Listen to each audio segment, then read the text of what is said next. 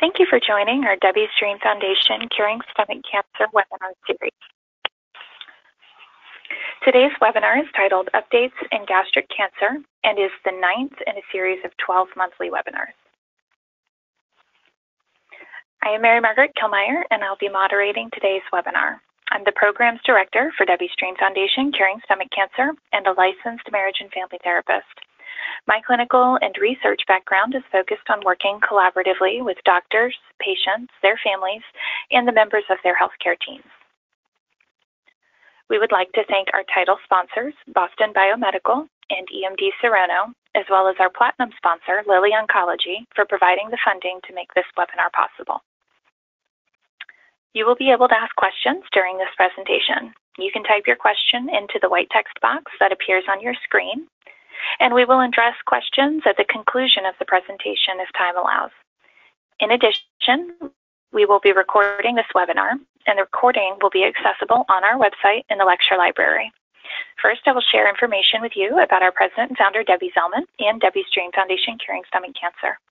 Then we will hear a presentation on updates in gastric cancer from Dr. Arun Nagarajan of the Cleveland Clinic, Florida. Then the presentation will be followed by the question and answer session before conclusion.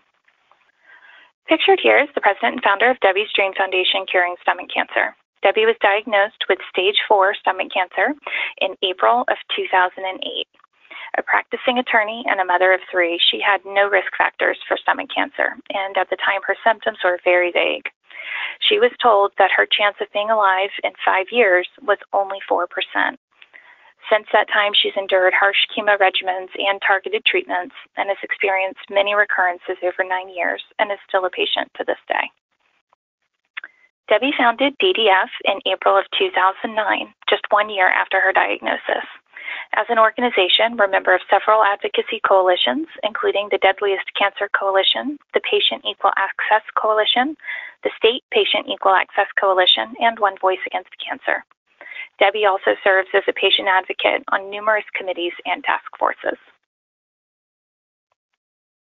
Many of you may be familiar with the facts and statistics about stomach cancer, and we work to continually be updated on them as well.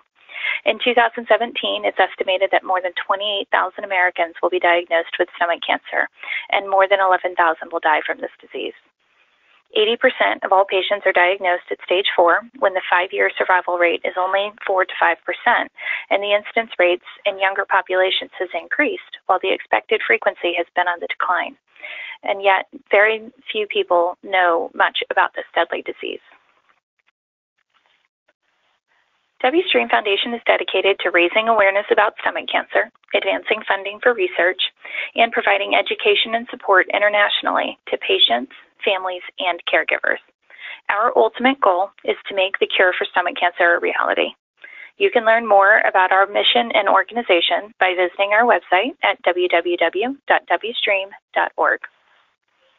In a few short years, DDF has achieved many great milestones. We have 25 chapters across the United States, as well as chapters in Canada and in Germany. And there are events ongoing around the country.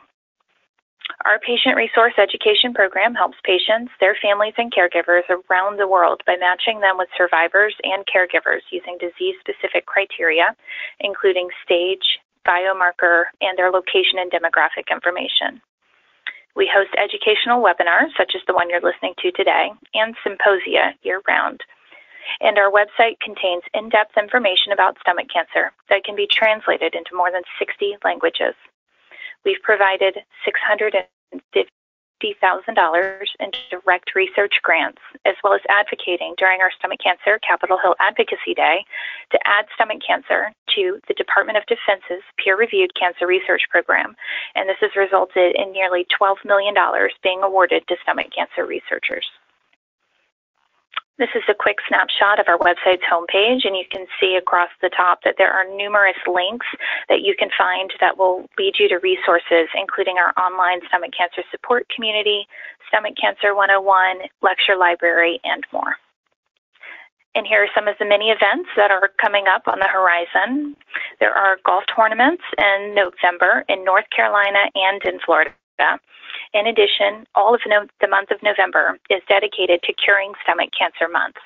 Please see our advocacy page on our website for more information about this month and instructions on how to declare Curing Stomach Cancer Month in your state. On November 4th, we're also going to be hosting the Dallas Stomach Cancer Education Symposium and Webinar. This is an incredibly informative and educational event that is free for everyone to attend, either in person if you're in the Dallas area, or you can also log in to a webcasted version. It's also great to know that we will be live translating that event into Spanish for participants who are in person in our audience, as well as participants who'd like to join that webcast around the world. For more information about any of these and our other events, please go to our website and click on the Events tab. DDF is headquartered in Plantation, Florida. Our office hours are Monday through Friday from 8 a.m. to 5 p.m. Eastern Time. Also on this slide, you can see several important phone numbers and the email addresses that you can use to contact our office and our staff for support and assistance. We'll now begin the presentation made possible in part by our title sponsors, Boston Biomedical and EMD Serono. The topic this month is Updates in Gastric Cancer, and our speaker is Dr. Arun Nagarajan of Cleveland Clinic, Florida. Dr. Nagarajan's primary clinical interest is caring for patients with gastrointestinal malignancies. His research focuses on clinical trials of new treatment options for these patients. He's a member of the American Society of Clinical Oncology and the American Society of Hematology, and we thank him for joining us today.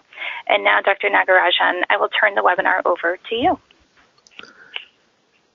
Thank you so much for the introduction. I just want to give a brief update on the gastric cancer for the year of the 2017. I want to start off by giving some background information of the tumor. Then I would like to talk about where we are as of now. I want to allude to the stages of treatment for early disease. I'll show that we kind of still do gastrectomy. And for locally advanced, the options are chemoradiation therapy or chemo, and then the adjuvant therapy. So let's start off by talking a few slides about the incidence and the distribution of the tumor worldwide. So it's still one of the most common cancers worldwide. About 22,000 patients are diagnosed annually, and up to 10,000 patients are expected to die.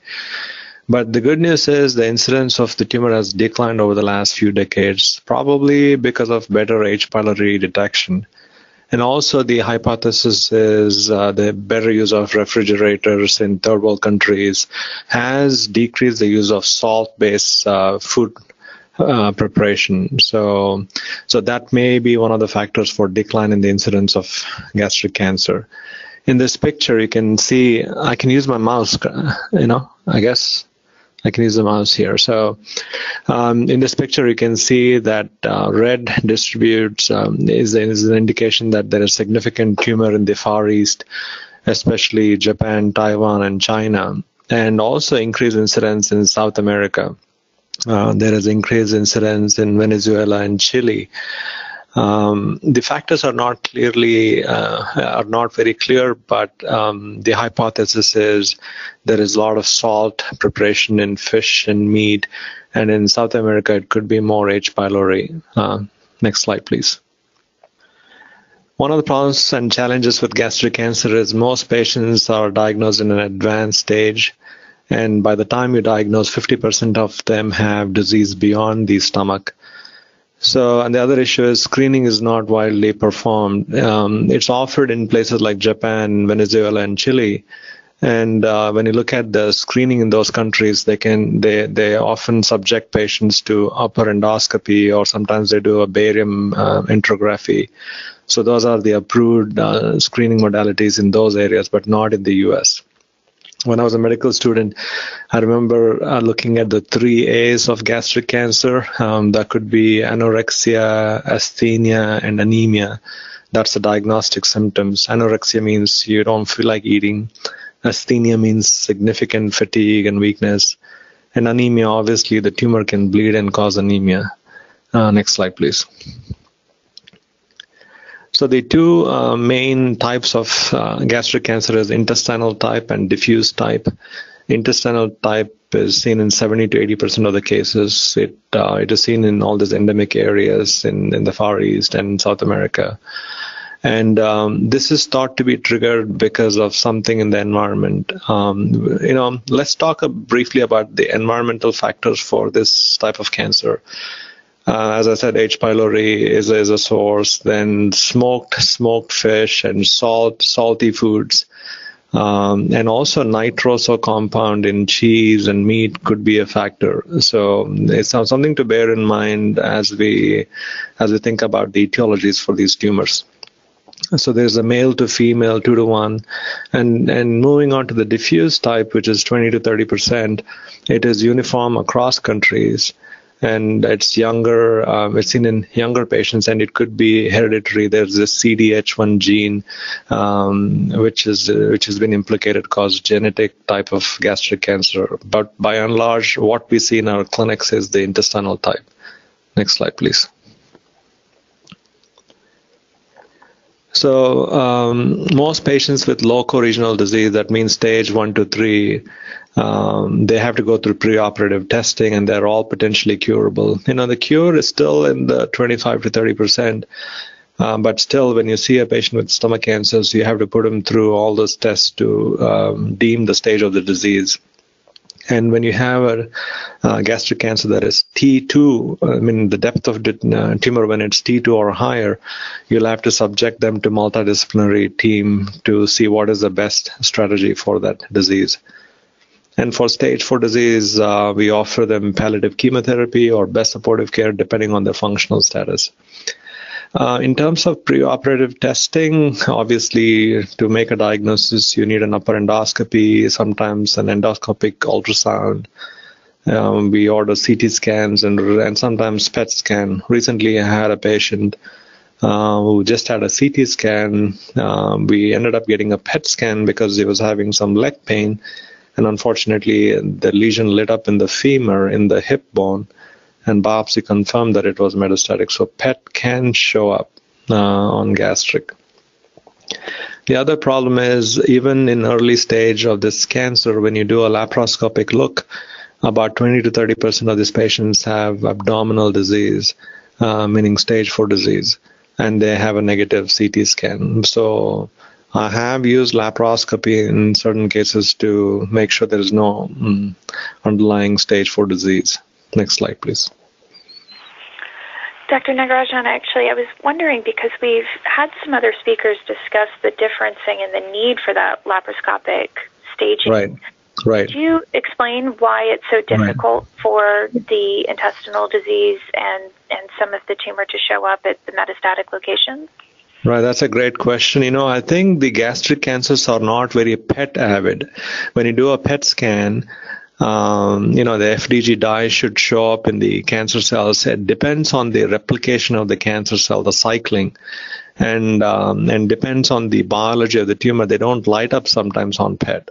And especially when you do a CT scan of the abdomen, and the peritoneal cancers can hide between the colon, and the small nodules may not show up on the CT scan. So this is one of the big dilemmas in gastric cancer, where even I've had patients who I know have progressed to stage 4 disease, but it doesn't show up on CT scan. So recently I had a guy who came for a second opinion who had stomach cancer and bulky lymph nodes in the stomach area. So we had to call him stage 3 and give him chemoradiation. But I ended up getting a laparoscopy to see, and then he had a nodule right next to the liver, the falciform ligament. So that made him stage 4 disease, So it's like lung cancer is a very hot tumor. When you do a PET scan, it lights up. It's easy to document the burden of the disease, but not the same for gastric cancer. I hope that answers the question. It does. Thank you. Right. Next slide. So this is the algorithm of how we approach gastric cancer in the US today. On the left hand, if it's early disease, if you can move the mouse, on the left hand for early disease, stage T1, N0, So in this early stage, stage 1A, stage 1B, if it's a very incidentally found early disease, T1, you can do observation or even surgery. I mean, obviously you do a gastrectomy, and if it's a T1, you just observe. But if it's T2 and beyond, you really need them to present the case at a multidisciplinary tumor board. We have a tumor board here.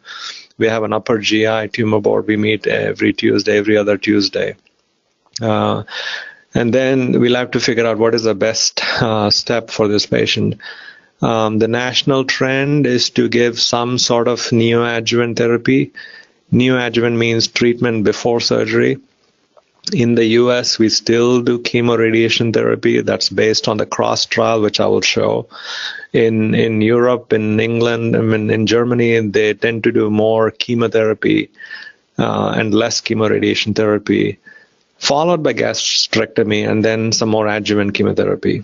And obviously on the right-hand side, if there is stage 4 disease, we talk about systemic chemotherapy options. And sometimes we do palliative radiation therapy for the tumor area, if it's bleeding or if it's obstructed and so on. Next slide, please. I'm going to elaborate on this on this algorithm and explain how we got to this information and recommendations. So the first game changer was in 2001, this intergroup 0116 study. This has been quoted in many of the textbooks. It's called the famous McDonald trial. In this, patients with stage 1 to stage 4, early stage 4 resected gastric cancers. But in this, the resection was not, the lymph node resection was less than adequate. The D1 resection was 36%. That means local lymph node resection was only 36%, but the distant resection was only 10%. And then they were randomized to either just watching or chemo plus radiation therapy. The 5FU was the old archaic chemo. This regimen was pretty complicated. You had to give some chemotherapy first, and then chemoradiation, and then some more chemotherapy. But this study did show a survival benefit of 36 over 27 months. The group that got post-surgery chemoradiation lived for 36 months as opposed to 27 months on the observational arm. Next slide, please. And this is the same slide, T1 through T4, N0 to N1. And one of the big criticisms of the study was that the lymph node dissection was not optimal in this. Majority of the patients only had D1 resection, which means just local resection, not the extensive lymph node resection. So as I said, the observation arm was inferior to the adjuvant chemoradiation therapy arm. Next slide, please. Actually, I'm sorry, if we could elaborate just briefly on that. This is a question that I do hear often from patients who contact us, is regarding the decision about lymph node resection. Right. In terms of how do surgeons and the team decide where to dissect and how many lymph nodes to study? Right. So that is the big concern, So gastric resections have to be done by specialized surgeons who have high volume and who do this day in, day out. You can Google the D1 and D2 resections. I think the Japanese are the best at this. When you go to these meetings, they show amazing resections. They go all the way along the hepatic artery. They do much more aggressive resections. But I think in the US, in my experience, the surgery with optimal lymph node debulking is still a question mark. It's not as good as the Japanese counterparts, I think. Thank you. Yeah. So who benefits from adjuvant radiation therapy? Intestinal type, or if there's an incomplete nodal dissection, or if there's a positive node, then we could consider adjuvant radiation therapy. But, doing radiation therapy post-gastric resection is going to be a challenge and a difficult process because of the changes in the anatomy. The Ivor-Lewis pull-through surgery is a messy one. Next slide, please. So the Japanese approach is very different. Even the biology of the stomach cancers are felt that the Far East has a different biology than the Western gastric cancers. Even molecularly, there seems to be a difference between the two. So in Japan, when patients who have gastric surgery, gastrectomy, they get randomized to, in this study, they got randomized to observation versus adjuvant S1. S1 is an oral form of 5-FU. It's not approved in the US yet, but it's used in Japan. I thought this was an interesting slide because this showed a survival benefit. 3-year survival for the adjuvant S1 was 81% versus 70%. So hopefully, we can do these trials here and get it approved, but I haven't heard anything yet in terms of approval. It's not approved in the US yet. Next slide, please. So moving on, in Europe, especially in England, where this study was done, this was the preoperative chemotherapy. So, in Europe, they don't believe in chemoradiation for stomach cancer. They feel like the disease fails beyond the stomach. It's not just local control. It tends to metastasize to the peritoneum, tends to metastasize to the liver.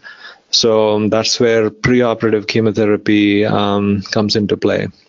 In this study, they gave preoperative ECFX or Xeloda, epirubicin, cisplatin, and Xeloda or 5-FU for 3 cycles. That's 3 months. And then you do surgical resection, and then you do 3 more cycles of the same regimen. And this showed a survival benefit. The median overall survival was better, 24 versus, the 5-year survival was 36 versus 23%, and the hazard ratio was 0.75. So when you look at the NCCN guidelines, this is one of the approved forms of preoperative neoadjuvant therapy, which is chemotherapy. Next slide, please. Going back to the MAGIC trial, one of the problems with the MAGIC trial is when patients get preoperative chemo and then surgery, only 30 to 40% of those patients can actually have post-op chemo because they're so beat up after surgery. So then there comes this CROSS trial. This is a Dutch study where they gave preoperative chemoradiation for T2 to T3 and N0, N1. What's interesting in this is, they had GE junction or gastric cancer, but one of the criticisms in this study was the gastric component in this study was only 15 to 20%, about 20% of the patient represented gastric, but majority of them were GE junction. Next slide, please. So when you look at the median overall survival in this, the group that got chemoradiation, in this chemo was carboplatin, Taxol plus radiation. You get 5 weekly chemotherapy doses plus radiation, and then followed by surgery. The median overall survival was double, was 49 versus 26 months. So in the US, I think most physicians prefer the cross study approach. They tend to do chemoradiation followed by surgery. The universal embracement of chemotherapy without radiation has not been the case. I have done both. I've done the MAGIC trial, the ECF versus CROSS. It's difficult. The chemotherapy arms are difficult. It's a lot easier to do the chemoradiation. Next slide. So that concludes that part of the presentation, which is algorithm. As I showed the algorithm, this is how we do what we do. In a neoadjuvant setting, you have the option of chemotherapy or chemoradiation. If you do neoadjuvant chemo, you have to follow that up with more adjuvant chemo post-op. Next slide. So now I want to move on to the next piece of the talk, which is all the updates from this year's ASCO meeting.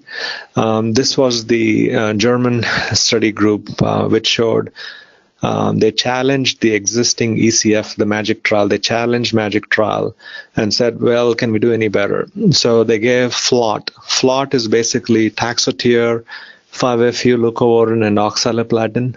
Similar to FOLFOX, but with an additional drug called Taxotere. And then they randomized to another group called ECF. So next slide, please. So they showed that the 5-year survival rate for the FLOT was better than ECF, 45 versus 36. It was actually 45 versus 36 months. Next slide, please. And the hazard ratio was 0.77. Also, there was superiority in progression-free survival. The 5-year survival was 41 months versus 31 months. Next slide. But the key things to take home was the toxicity of FLOT was much higher. There was more vomiting, which was the p-value was significant in the ECF regimen, and the infection risk was higher in the FLOT regimen with a significant p-value. But the risk of neutropenia seemed to be a little higher in the FLOT regimen, but it was not significant in terms of p-value. One thing to note is there were toxic deaths, in both. There were 2 deaths in ECF and 2 deaths in FLOT. Whenever we see patients in our clinic, even be it colon cancer, sometimes, patients die even in an adjuvant setting. So these regimens are not completely foolproof, There's this toxic element to it. Next slide. Next slide, please. Actually, I was wondering if you could explain for our listeners what a p-value is and how that informs the statistical significance. Right. So p-value is called significant if it's less than 0.005. So when it's 0.002, meaning the chance of it being a real difference it's not known. It boils down to number of events. So the more the events, it gives you the significant p-value. So its significance is when it's less than 0.005. Next slide.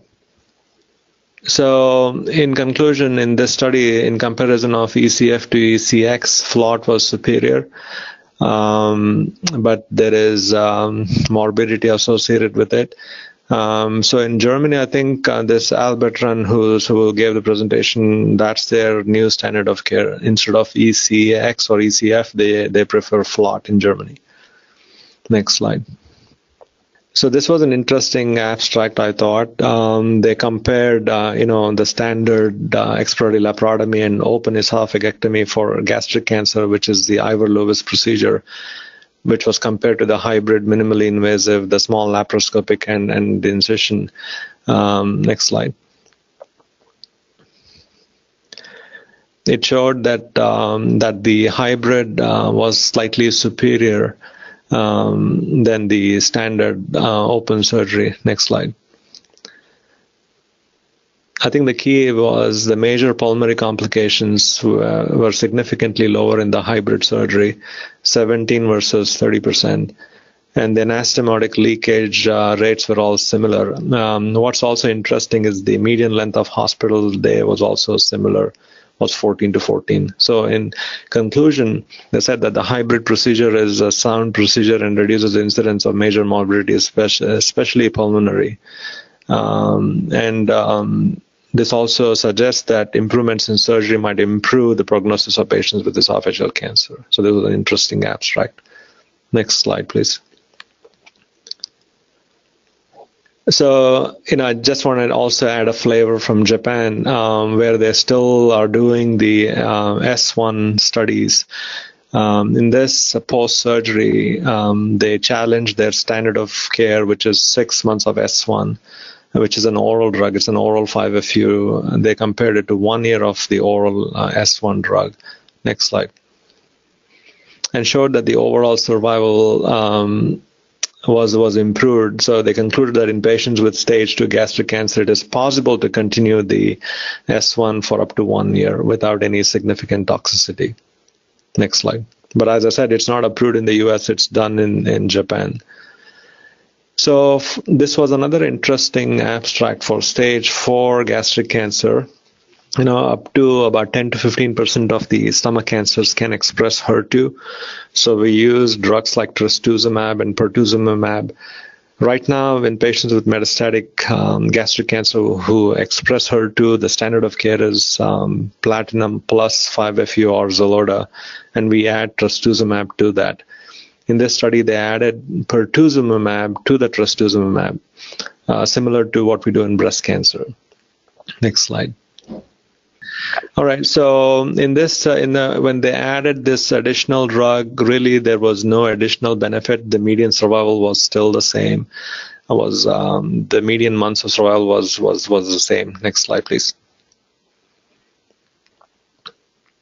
So what they concluded was that the study did not meet the primary endpoint of overall survival. So it's not recommended to add the additional pertuzumab right now. So if you have a HER2 positive cancer, what we do in our clinics is we just add trastuzumab to the standard chemotherapy backbone. Next slide, please. So when we go to the ECOG meetings, I was hearing about this RAD001. It's an mTOR inhibitor, and they wanted to see if it was effective in this heavily treated subpopulation. So in this study, in inoperable metastatic gastric or GE junction adenocarcinoma who have had at least 1 to 3 prior lines with an ECOG score of, who had a reasonable performance status, they got placebo plus Taxol or this RAD001 plus Taxol. Next slide, please. And it was the study did not show any survival improvement or progression-free survival. Next slide. And it was toxic. So compared with Taxol alone, RAD001 did not improve outcomes. So this was a negative trial. Next slide, please. So this leads us into this era of immunotherapy. So how did we get here? There were a lot of phase 1 and phase 2 studies with nivolumab and pembrolizumab. So I just wanted to present this phase 3 study. It's called the Attraction-02. In this, metastatic patients who've had at least greater than or equal to 2 lines of therapy with good performance status. They enrolled these patients in Japan, South Korea, and Taiwan. And they randomized them to nivolumab or placebo. Next slide, please. Next slide. And it showed that there was a survival difference, 27% versus 12%. Next slide. So what's interesting here is when you look at the rates of overall response in the placebo, as you would expect, the response rates were 0%. And in the overall response rate for the nivolumab was 31%, so with a significant p-value. So what they concluded was it worked it showed an improvement compared to placebo regardless of the PD-L1 expression. Next slide. But that was limited to the Asian population. So then the next question was, what about the addition of nivolumab? So this was in the Western population, 160 patients. It was a 3-arm study. The top group just got nivolumab. The next group got nivolumab at 1 milligram per kilogram plus ipilimumab, which is what we do in other cancers like melanoma. And the third group got nivolumab plus ipilimumab. Next slide, please. So in this slide, it's hard to understand, but they showed response to all 3 lines, all 3 groups. Next slide. So this is the waterfall plot which shows response to all 3 groups. Next slide. So the rates of toxicity was similar across the board. Nothing that stands out in terms of toxicity. I think the rash was a little more when you got the nivolumab plus ipilimumab, and the diarrhea was also higher when the combination of ipi plus nivolumab was administered. Next slide. So in conclusion, in patients who were heavily pre-treated, the combination of nivolumab plus ipilimumab is active. Nivolumab alone is active, and it was active regardless of the PD-L1 status. Next slide. So this is an interesting study which led to the approval of pembrolizumab. It's called the Keynote 059. three cohorts. In the first group, they got pembrolizumab alone. And these are all patients who have refractory or metastatic G junction or gastric cancer. In the first cohort was pembrolizumab alone, 200 milligram every 3 weeks as monotherapy. In the second group, it was pembrolizumab at 200 milligram plus chemotherapy, and the chemotherapy was cisplatin plus 5-FU, and 5-FU or Xeloda. And in the third group was pembrolizumab alone, but it was 200 milligram every 3 weeks, but this was only PD-L1 positive. In the first group, it was PD-L1 positive or negative. That was the key. Next slide. So the overall response rates for all comers was 12%, but for PD-L1 it was higher, was 16%. For PD-L1 negative, it was only 6% in the first cohort. And in the second group, overall response rates was higher, was about 60%. And again, the rates of response was higher if they were PD-L1 positive. And in the third group, the overall response rate was about 26%. And as I said, they were all PD-L1 positive. Next slide. And the rates of side effects in the cohort number 1, anemia was an issue, fatigue, dehydration. In the cohort 2, there were more neutropenia and stomatitis because of the additional chemotherapy. But in the toxic deaths in the last cohort, there was 1 death, no deaths in the chemotherapy arm, and 2 deaths in the first group. So what they concluded was, in conclusion, patients with advanced gastric cancer, there is activity from pembrolizumab. It is active when it's given after 2 lines of therapy as monotherapy. It's also effective when it's given in combination with chemotherapy. It's also effective when it's just given by itself in PD-L1 positive patients. And what they noted was the response rates were higher in patients who were PD-L1 positive. Next slide. So this led to the first immunotherapy approval in the USA. Was approved a few weeks ago. It was on 9/22 of this year. I just saw a patient today, and he met the criteria. So the approval is limited to patients who've had at least 2 previous lines of chemotherapy, and they had to have PDL expression greater than or equal to 1. So the approval was based on this Keynote 059 study. So pembrolizumab is approved. And pretty soon, nivolumab may also be approved. There's some exciting phase 3 data. So we may have 2 drugs, immunotherapy drugs soon. For now, pembrolizumab is the only immunotherapy approved drug for gastric cancer or G junction cancer. Next slide. So that leads us to the clinical trial that we have here at the Cleveland Clinic. I'm the primary investigator for this study. It's the HALO Gastric Lung 101 Phase 1B clinical trial. One of the problems with gastric cancer is it creates a mesh around itself. It doesn't let chemotherapy and immunotherapy penetrate through that. We are giving this enzyme breaker, hyaluronidase, in addition to the immunotherapy to see if it will enhance the activity of immunotherapy. So the study requires that we only test HA expression, that's hyaluronidase expression on the tumor. If they express HA and if they have progressed on 1-line measurable disease, they will be eligible for this study. But now with the new data, what I'm doing is I'm going to have to check PD-L1 also. So I will check PD-L1 and HA expression both. And if they both are met, then I will offer them the clinical trial. So there's ongoing accrual of the study here. So that concludes my talk, I think. That was the last slide. So I'm open for questions. Yes, thank you so much, Dr. Nagarajan, for all of this information and providing an overview of some of the most recent updates, as I know people are always very interested in understanding that. So we will start to go through some of the questions that were submitted during your presentation. Mm-hmm. And first one to come up is that I've often heard that stomach cancer appears differently in different countries. either in biology or by its location. Yes. Do we know what the cause of this is and how that might impact the response rates? That's true. In Japan, when you get adenomas, growths in the stomach, sometimes they watch it.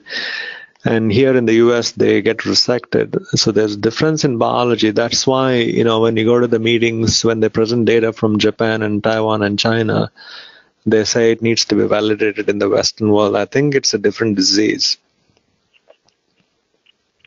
Okay. Yeah, that's very interesting. And I know some of the studies you mentioned were reports from other countries. Right. That enhances the importance of bringing new clinical and that's one of the reasons and that's one of the reasons why the ASCO GI meeting is held in San Francisco every year after year, because you get a huge delegation from Japan and China, so it's easier for them to come and present in the US on the West Coast. So I think that's why it's always held in San Francisco. Oh, that's a great point. Yeah. The next question is regarding the nivolumab data that you presented. Do you see a response to nivo in patients that are PD-L1 negative? Right. So we'll have to see what the data is. I think we got to be careful in this. I don't know if there's a difference. Both Pembro and Nivo work pretty similarly, the same targets. So Pembro is approved only for the PD-L1 positive patients. So we'll have to see. We have to be careful in jumping and making our own conclusion, because, as you know, the response rates are still pretty small. So we have to choose patients wisely. In my opinion, I think looking back at it, I think we have to exhaust all chemotherapy options before we go to the immunotherapy, because we know chemo works. Mm-hmm. Okay, thank you. Earlier, you were talking about the PET scans in the presentation. And one question came in if there were any identified targets like the HER2 or PD-L1, CDK4s that may have some uptake that could eventually help with PET diagnosis. Not really. I haven't seen any such differentiation points. In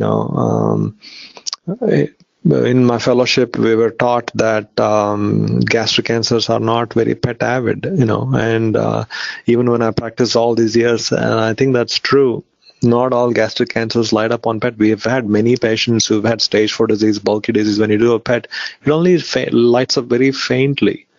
So the question was, does HER2 or PD-L1 have any impact on the FDG uptake? I don't know the answer to that. Okay. Another question, what was the percentages of the patients to do chemotherapy after surgery in the MIRACLE trial? In the MAGIC trial? The MAGIC trial. Yeah, it's pretty low. It's only 30-some%, I think. Only 1/3 of the patients. Okay. Yeah. And then also, again, another question regarding the variation by countries. You also mentioned that endoscopy is done more commonly in other countries as part of the diagnostic procedure. Could you talk a little bit more about that and maybe why it's not done often here? As a screening, it's all about when you want a tool as a screening tool to be effective, it depends on the number of incidents. When you look at mammogram, for example, in breast cancer, I think mammogram saves lives, but when you look at the whole pool, how many incidences, like, for example, how many screening should you do to pick up one real patient that you could save? Not just diagnose and cure, but have you made a change in their outcome? So to show that the incidence has to be high, incidence of the cancer. So the incidence of cancer is very high in Japan and Chile and Venezuela. So it makes sense to employ screening in those areas and not for the grand population in the US.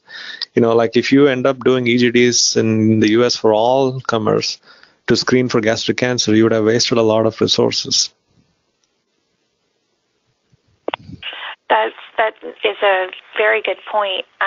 Yeah. Aside from genetic factors like CDH1, are there any other high-risk populations that may have more access to that screening measure?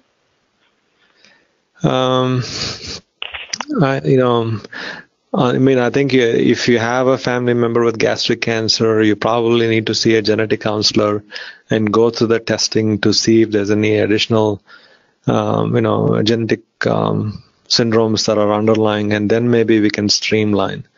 Obviously, there are all these intestinal metaplasias. If you do if you do an endoscopy on a patient, if you show some precursor changes in the stomach, obviously those patients need to be followed more closely. But there's really no screening test unless you do the genetic test and see if it runs in family members. And speaking of metaplasia, I know that an H. pylori infection may ultimately lead to the metaplasia underlying. Right. Could you speak a little bit about the frequency when there is an H. pylori infection? How often does that lead to a stomach cancer diagnosis and the outcome? Right, that's a better question for a gastroenterologist. We are on the other end of the spectrum. A patient come to see us when they've already had an established diagnosis. So I don't have a good handle on those numbers, on what the H. pylori and how much of that causes metaplasia. So that's more of a gastroenterology question, I think. Not a problem. Thank you so much, though. Yeah. Okay. Well, unfortunately, we are out of time for more questions for today, but I'd like to thank you again, Dr. Nagarajan, for joining us and sharing your expertise and presenting this data to us. I know it has been really informative and helpful. All right. Thank you. Okay. And as you know, this webinar was brought to you by Debbie's Dream Foundation, Curing Stomach Cancer. And as I mentioned, the recorded version of this webinar and all of our past webinars can be found in the lecture library section of our website. I would again like to thank our sponsors who helped make this webinar possible, our title sponsors, Boston Biomedical and EMD Serono, as well as our platinum sponsor, Lilly Oncology. As a reminder, please check our website and your calendars and join us at an event near you. Thank you to Dr. Nagarajan and all of our listeners today. This concludes the 9th in a series of 12 webinars. Our next webinar will be November 17th at 12 noon Eastern Time on the topics of hospice care and end-of-life planning. To view recorded webinars, please visit our lecture library, and we would love to hear any feedback and questions or thoughts that you might have before November 17th. Please send your comments to patient.resource@debbiesdream.org. Thank you for joining us.